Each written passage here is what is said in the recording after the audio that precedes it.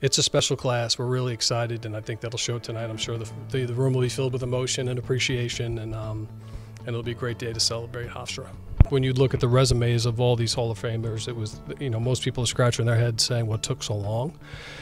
So when the committee was discussing it, and I sat there and did a lot of listening, it was quite evident that these were automatics. And really the interesting conversation is that we're so blessed to have so many incredible athletes in our history. But for this group this year, 2 and 1, these were no-brainers. I mean, they're automatics. It's still kind of surreal to me.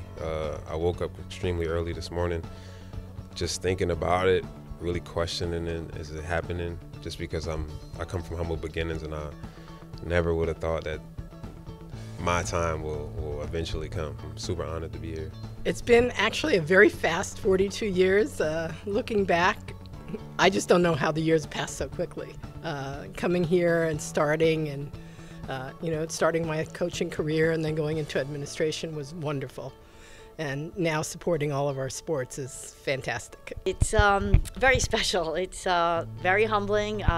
It's kind of shocking. I had no idea this was coming. So not my thing to be front and center, but it's really a wonderful honor. And my husband said that think about the fact that 40 years later this still holds up as a reason to be honored. So I am thrilled. I was absolutely floored when they told me it was actually for the Hall of Fame I was being inducted for. So very exciting.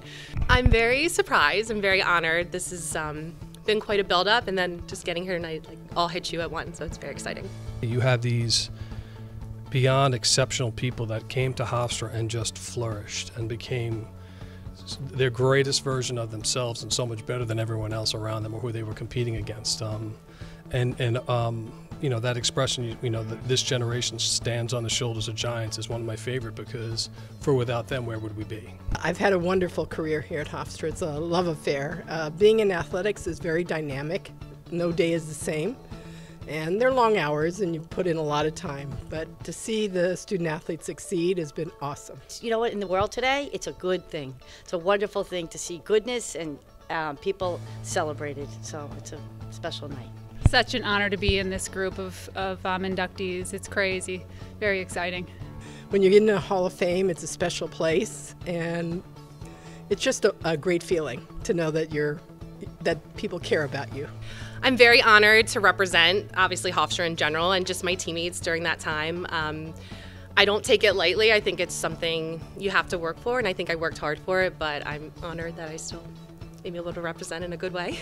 Hofstra as a whole, they made me a superstar on campus. They gave me a lot of responsibility, and it made me a better person later. The amount of things that I had to endure while I was here, I was already prepared for the real world, whether I knew it or not. And now, just being a 10-year veteran now, knowing those experiences that I went to, knowing how prepared I was just from being at Hofstra, knowing the lessons that I've learned from people as far as how to carry myself, how to represent the school, how to represent my family, it's just going to be an amazing feeling just to smile and talk to everyone tonight. I think one of the greatest things about this event is that we have athletes on every hole, our current athletes, and they're present, and the coaches, and these, the history and the promotion of this event is around our Hall of Famers. So there's this blend of our past to our present. But I think what it says for our program is greatness happens at Hofstra. Greatness is made at Hofstra, and every inductee is an example of that.